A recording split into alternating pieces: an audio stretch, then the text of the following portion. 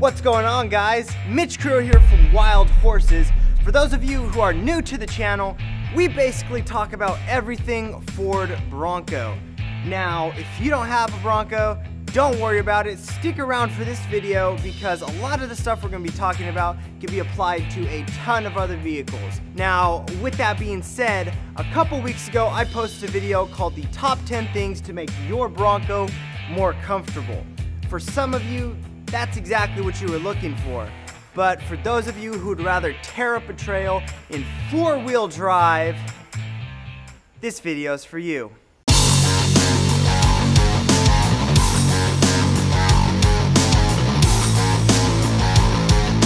So today, I'm bringing you part one of the top 10 upgrades to make your Bronco more off-roadable. Starting off at the top of the list, just like any good list, let's address safety.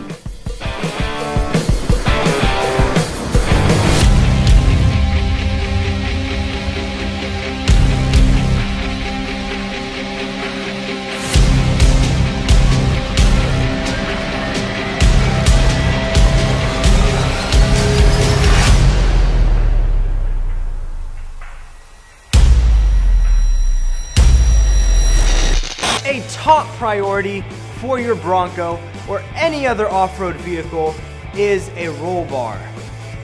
Why, you ask?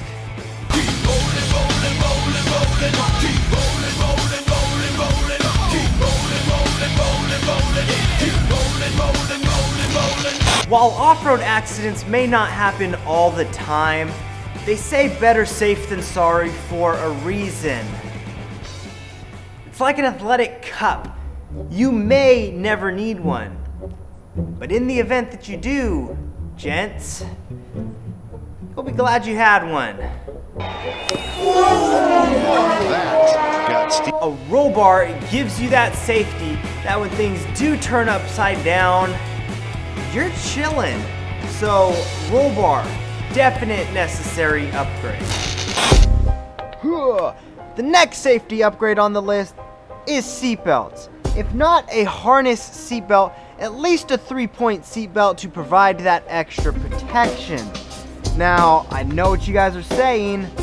Well, a seatbelt didn't save Tupac from dying. Well, actually, probably none of you guys are saying that. I've heard people say it. Anyways, let's just agree that seatbelts are a good idea. Moving on, brakes. Having solid working brakes on the trail is a must. Now, knowing when and when not to use them is another thing entirely, but having them will keep you from doing the obvious, like rolling off a cliff. Oh no! Oh no! Always a good thing. If your Bronco didn't come with it already, one way to achieve great working brakes is by installing a power brake system. Two viable options for power brake systems are vacuum boost and hydro boost systems. Depending on your price range, you could go with either and get some solid working brakes. Another thing to look at replacing are the brakes themselves. While drum brakes can work, they just don't work as well as disc brakes. It's the same as vacuum boost versus hydro boost. Both get the job done, but if you're willing to spend the extra money on the hydro boost system, your brakes will be that much better. It's the same with disc brakes. Again, it's up to you and your price range, so talk to your wife, make a budget, boom, call us and we'll help you out with that. Alright, that's all, if not most of the safety stuff out of the way. But what about safety for your truck?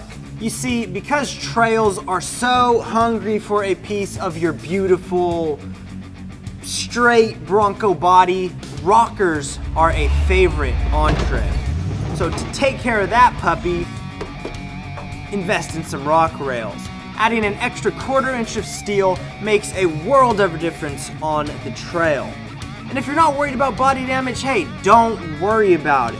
But either way, rock rails adds a beefy flair to your Bronco, so check them out.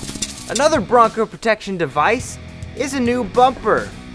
Front and rear if you really care. I've said it before, stock bumpers just can't hang on the trail. Upgrade to something with much more durability and more bragging rights. Another reason a bumper is such a good idea is because of the winch option. With the winch being the next trail upgrade you should look into, you'll need a bumper to mount it to. Common sense stuff, man. This all works together in harmony. So the winch, off-roading, four-wheeling, at some point you or your buddy may need a winch. It's just part of the game. If you or your trail buddy rolls over and neither of you have a winch, you're screwed. Get a winch. If not, thick piece of rope. Next on the upgrade list, you'll want to get a gas tank skid plate. If you believe the trail is hungry enough to bash your rockers, you best believe it's thirsty enough to gouge a hole in your gas tank. If that happens, it's just about the end of the line, buddy. You can't weld it. Don't weld it. Just don't try and prove me wrong. Just trust me. It's not a good idea. If you have a thick skid plate, you don't have to worry about it. One thing you do need to worry about though is stock engine mounts. Now, if you're fine with your engine bouncing around, fan chewing into your radiator, all that jazz, sure, don't worry about this one. But almost any avid four-wheeler will tell you you need good, solid engine mounts. On a Bronco, you can upgrade to extreme motor mounts and get rid of all of the worry of a loose engine.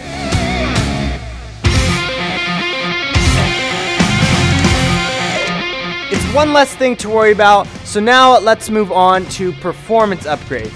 In this video, I'm only going to talk about a few of the basic off-road performance upgrades, but check out part 2 coming out soon, where I'll talk about things like steering, suspension, lockers, blah blah blah, all of the fun stuff.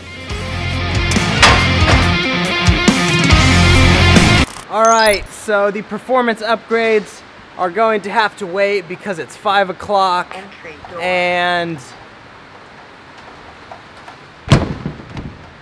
it's raining. Rain, rain, go away, come again some other day. Entry door. Sorcery!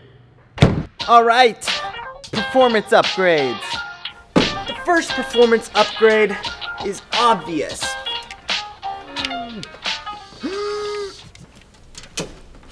One second. Fuel injection. It was in the top 10 things to make your Bronco more comfortable, but it's also getting lumped into the off-road upgrades for a reason. And that reason is because wheeling with a carburetor is stressful business. A Bronco stalling out every 10 seconds is not how I like to wheel, so a fuel injection was a game changer for me. With computer-controlled fuel injection, you don't have to worry about altitude or angle messing with the performance of your rig.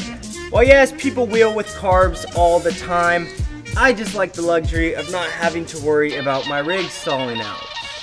That decision is yours to make. If you need any more information on fuel injection and what route to go, we'd be happy to assist you here at Wild Horses. Anyways, one last thing we're going to touch on today is a transmission cooler. Now this is a big deal for me because I have had terrible transmission history. Your transmission is running great? Cool. I didn't have such good luck. After pulling my transmission out one too many times, me and my pops figured it was time to do something about it. We ran a gauge to my transmission and I installed a transmission cooler. Now I didn't do it right the first time. The transmission cooler just wasn't well ventilated, so I ended up doing a different one a few months later, which is this setup. And that solved the overheating problem. Either way, whether or not your transmission is overheating, it is still a good idea to have a transmission cooler when four-wheeling because you're putting a lot of stress on your transmission and you don't want to burn through seals and all that mess. A transmission cooler, when installed right, cuts that problem to a minimum. And it saves a ton of tranny oil because you're not hole in the pan 10 different times trying to figure out what's wrong. Take that from me.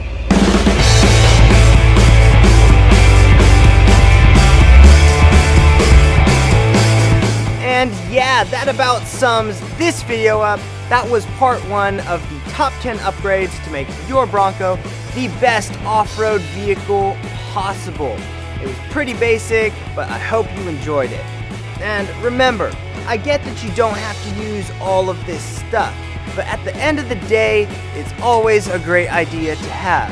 So, if you're tearing it up in your stock Bronco, by all means continue to do so if that's your cup of tea. But I do highly recommend looking into some of this stuff. Anyways, if this video gave you some kind of direction and you want to take it to the next level, stay tuned for part 2. Because like I said, suspension, lockers, we'll talk about gearing and all of the fun stuff that takes your Bronco to a whole new level.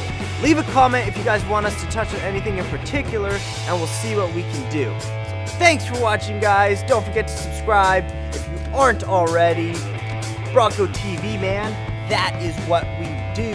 But anyways, with all of that being said, we will see you guys out there on the trail. Peace!